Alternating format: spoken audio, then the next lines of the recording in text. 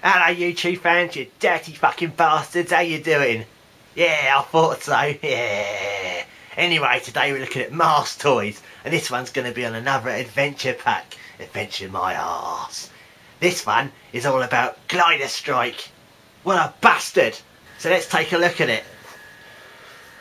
Right, so here is Glider Strike in all its plasticky glory, and it comes with Jacques Lafleur, which I think was his second costume, but it's basically the same from his first outfit, if that makes any sense. And he comes with his Mirage mask, which is there. That doesn't actually stay on very well, that one. There we go, there's Jacques. Jacques from the back. Let's put him there for a minute. And then it comes with two little guns and a backpack what folds out and stuff. So let's put it on him. This one's a pain in the arse to put on. It doesn't go over his helmet right.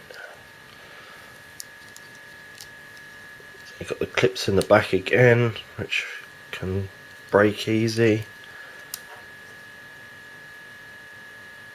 That's one, that's the other. That's it. So open it out,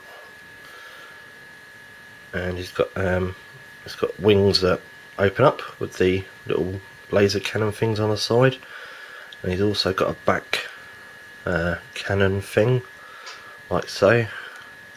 So basically, it's a glider, as it says. I think it'd be falling pretty quick if he had this on. It's pretty heavy. So he's got his two guns there. Both the same.